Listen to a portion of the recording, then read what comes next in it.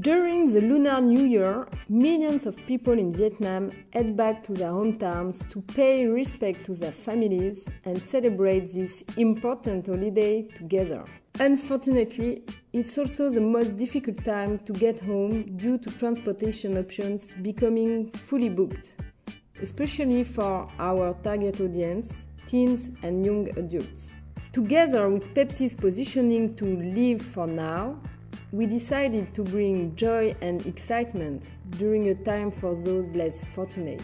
We created the Pepsi DJ bus to take people home to their families. Best of all, the bus ride was free. To get a spot on the DJ bus, people needed to watch and participate in the daily live DJ streaming shows every day from 5 to 9 p.m. on Pepsi website. During this time, people could request songs and chat with the DJs online in real time. We spread awareness by posting videos and promoting the famous DJs on Facebook, YouTube, banners, and through influencers and bloggers. During the 3-week campaign, we had an average of 76,000 viewers each day. Average time spent on watching the live stream was 5 minutes and 15 seconds.